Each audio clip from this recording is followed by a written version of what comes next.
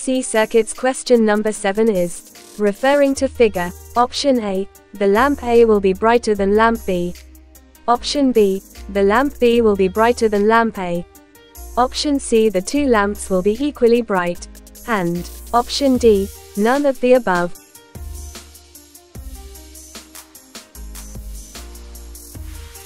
When two bulbs are connected in series, the same current flows through both bulbs.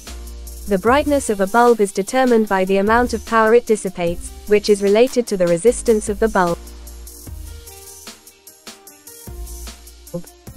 In a series circuit, the total resistance is equal to the sum of the individual resistances. Therefore, the bulb with the higher resistance will dissipate more power and glow brighter. Conversely, the bulb with the lower resistance will dissipate less power and glow dimmer. So, the answer to your question depends on the relative resistances of the two bulbs. If one bulb has a higher resistance, it will glow brighter. If both bulbs have the same resistance, they will glow with the same brightness.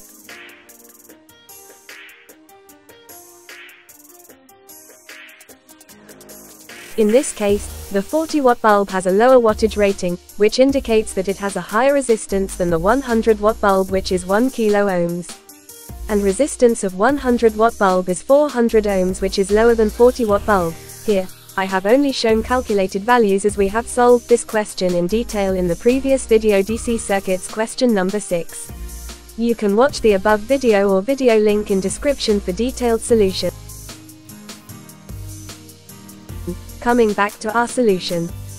The 40-watt bulb will dissipate more power and glow brighter than the 100-watt bulb.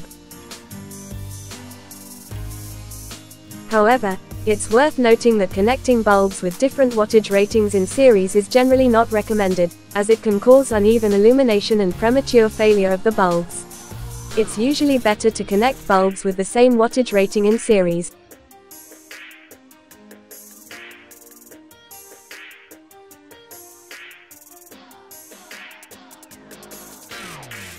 Or to use a parallel circuit instead. Hence, correct option is B, the lamp B will be brighter than lamp A.